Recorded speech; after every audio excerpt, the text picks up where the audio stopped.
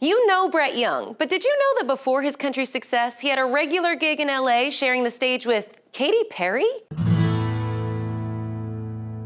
I'm Anya Hammer, and Taste of Country's Billy Duke sat down with Brett during the 2017 Taste of Country Risers shoot. During the interview, Brett talked a little about his experience playing the Hotel Cafe in Los Angeles, a venue he says was the mecca for any singer-songwriter trying to make it at the time. If you were a dude or a girl with a guitar and you were writing songs and you could get that room, I mean, it maybe does 100, 120 people. It's a small room.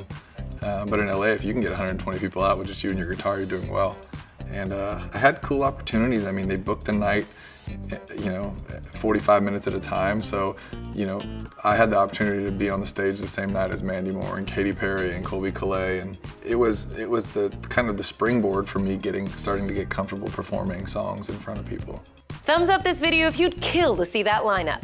At the time, Brett would have described his music as singer-songwriter, but as he thinks back, he sees that his songwriting then is very much what it is now. If it's just a guy and a guitar, I mean, I'm from Southern California, I don't have a thick country accent, but I was writing stories. My songs were stories.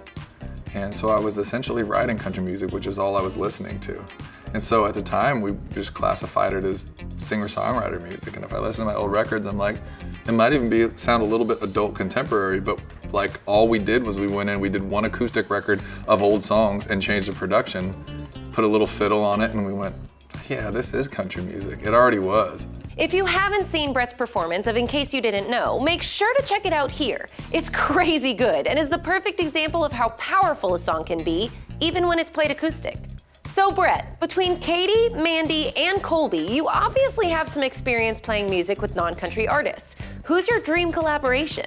My hands down dream non-country collaboration will and has been and will always be Gavin DeGraw. His first record, Chariot, is the reason that I wanted to start writing music.